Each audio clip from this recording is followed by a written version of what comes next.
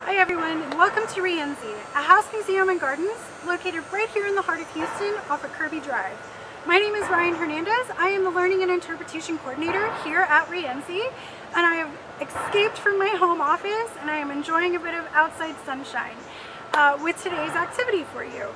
Now, I like to bring you family art making activities that reuse some of the items from our junk drawers and also from nature. So today's activity is a wind catcher.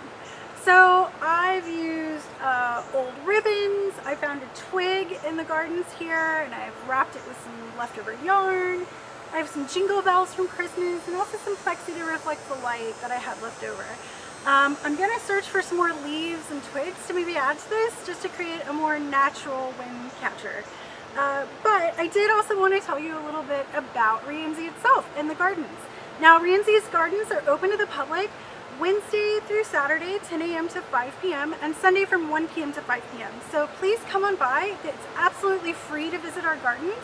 We even have a free garden activity map for kids, a garden I Spy, and we also have a free garden map for adults that talks a little bit about the history and design of the gardens, as well as an audio guide. You can call a number and actually listen to information about Rienzi's house from home. You don't even have to be here. We'll have a link for that on our webpage at mfah.org/Rienzi, so please make sure to check that out there. I am going to give you instructions here in a second on how to do this, but I do want to see your work, so make sure to share it at #MFAH@home on Instagram, Facebook, or Twitter. We'd love to see your work. Also, make sure you tag it when you visit Rienzi's gardens. We'd love to see you in the gardens. As always, I hope you find inspiration in the collections and art with the Museum of Fine Arts Houston, as well as Rienzi and our sister house museum, Bayou Bend. Get started with our craft project. Okay, so you're gonna need, of course, scissors and some Scotch tape. I've got some jingle bells left over from Christmas, so I'm gonna use that. Some twigs that you have hopefully collected from your backyard or your local park. I got mine from Rienzi. I will say that I wouldn't start with something like this, which is a little crooked, and it's a Y shape. It's a little more difficult to do this project with, so for your first time around, stick with something a little more straight and it'll be easier to decorate. So yeah, scissors, tape, jingle bells, if you have them. I have some yarn left over from some knitting projects that never got finished, surprise, and some ribbon. I have various types of ribbon to play with that I had left over from some wrapping and some other crafts that I was doing. So it's a great time to sort of clear out your clutter drawer, as well as if you have some leaves, pine cones, things of that nature. I unfortunately could not find any at Rienzi because the landscaping team is on it. So mine is gonna have some crafts themed ribbon and things like that. So the first step of our project is to wrap the twig. So I used different colors of yarn and Scotch tape for this, and your scissors. So you'll need your scissors, Scotch tape, and your stick. I've got a straighter stick here to start with, so I'm gonna start with this one.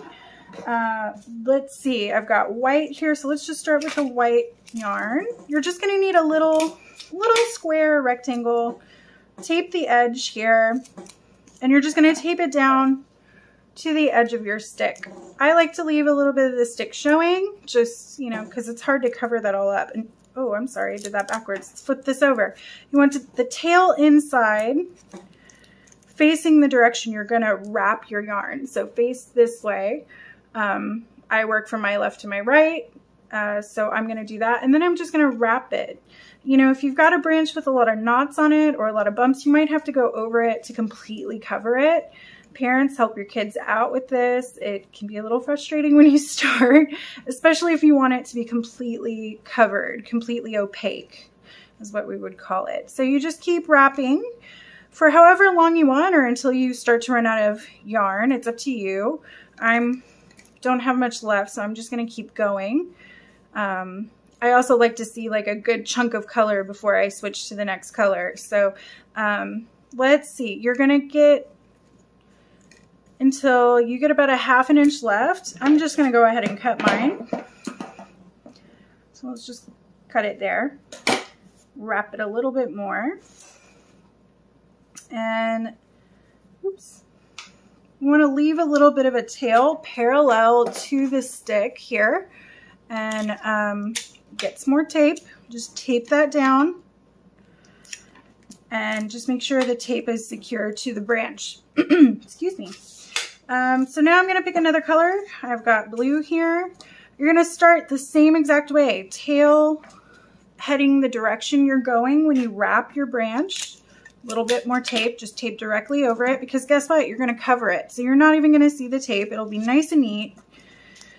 You can also do this with paints if you like. I just think this adds a little bit of texture to this particular craft. And paint, you also have to wait for the paint to dry. You might have to apply several layers.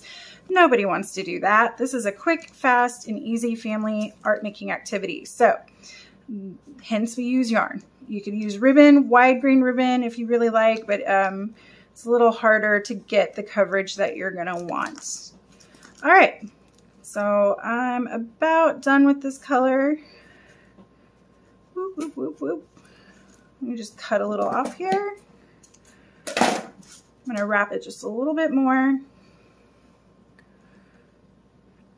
All right, and tail side down. Let's get our tape.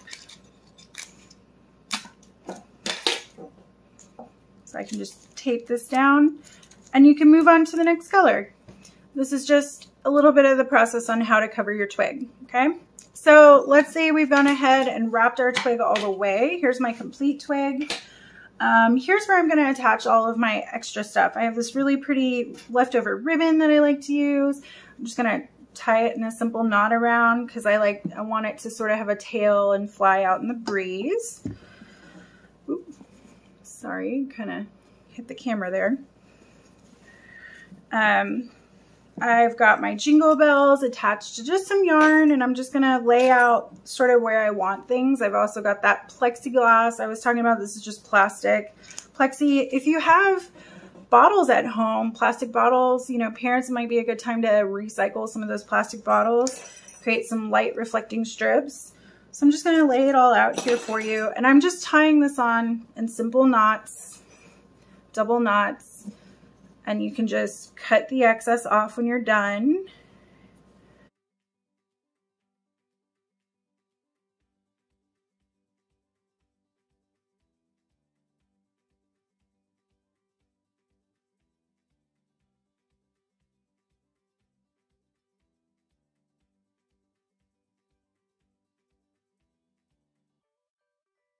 All right, and you're also going to need some yarn to hang this. Now, if you have a hook outside or if you want to hang it on a tree branch, you might want to wait until you know where you're going to hang it.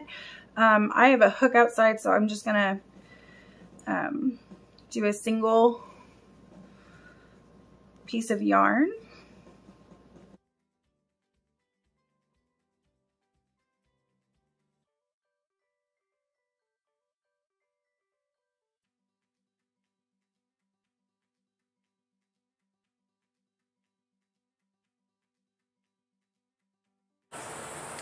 Thanks for joining us today, and I really do hope you enjoyed making your wind catcher. Once again, I want to see it, so make sure to hashtag MFAH at home on all your social media platforms, and we look forward to seeing you in the galleries. I hope you were inspired by the art today. Bye!